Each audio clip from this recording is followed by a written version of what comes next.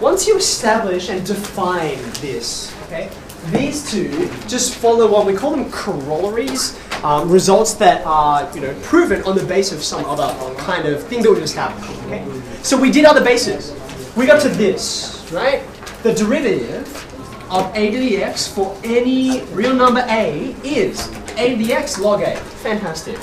But now we're going to make a bit of a bigger leap over to logs, okay? And this will sort of unlock one of the mysteries we already developed earlier in the course, okay? Here's where I'm going to begin. By definition, again, I've got these two things. Now, what am I going to do with them, and how am I going to get them to logs? You can see y equals e to the x is actually a log statement in disguise. Agreed? Right? Every exponential statement is a log statement in disguise. How would I rewrite it if it were a log equation? Log dy. Okay, so I'm going to make x the subject, and you could put it either way, but that's going to be equal to log base e of y, so I'll write my element. Okay, so that's just that. Now, on the basis of this, like nothing has changed, this is still this situation, right? So I'm going to take this derivative, which I already know, and I'm going to turn it upside down. Not a major sort of thing to do.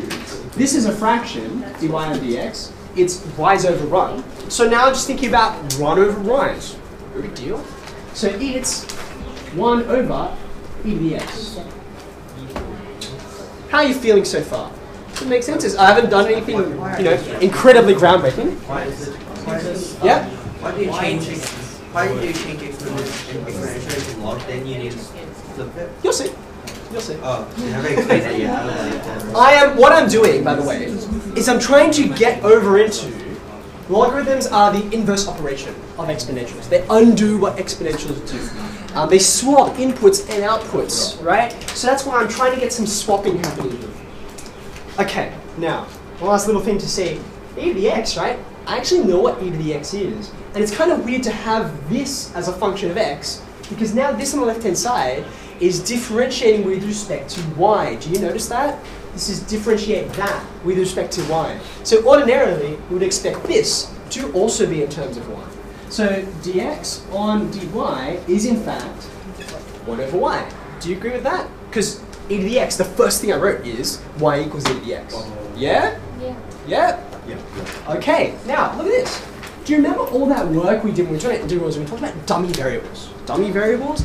It's like this x, y, u, t, theta, they're all just labels, right? They don't actually mean anything. I can swap them out however I like. Look at this line. Look at it really, really hard once I find my other problems. Watch what happens now if I take every single variable, I mean there's only two, all y's and all the x's, and swap them around. That's all inverses are doing, right? They're just swapping inputs and outputs. So what I get over here is y equals log x. I've swapped the two variables. In the derivative, I should swap those variables too. That should be dy on dx. And the last one there on the right-hand side, bam. That was not complicated at all. Why did I swap? Why did I swap? Because I really want everything in terms of x's, right? Like I don't want x equals log y. We usually say y is the dependent variable and x is the independent one. This is the usual way that we phrase things. Okay? So just to make it a little more obvious, we usually say y is a function of x. Now, this is what's brilliant about it, right? Do you remember when we were integrating and differentiating? We said this. Right? We said this, and there's an integral statement that goes with it, right?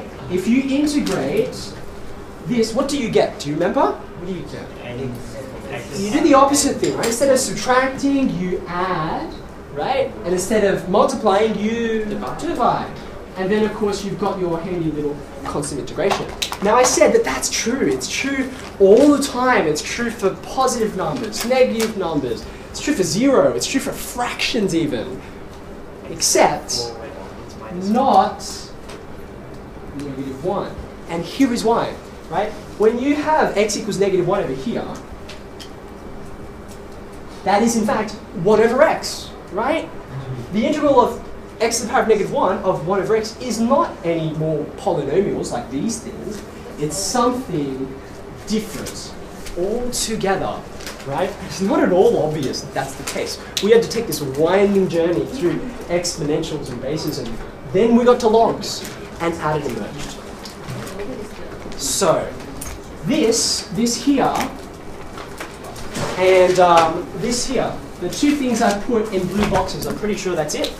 The two things I put in blue boxes, they're kind of like your keys for this entire, all exponentials and logs. You can combine them with chain rule, you can combine them as products or as quotients, but you're going to be using basically those two guys. Okay? This guy over here is kind of a bit of a footnote. He's less common, but he does come up sometimes. Okay? The lion's share of stuff is B.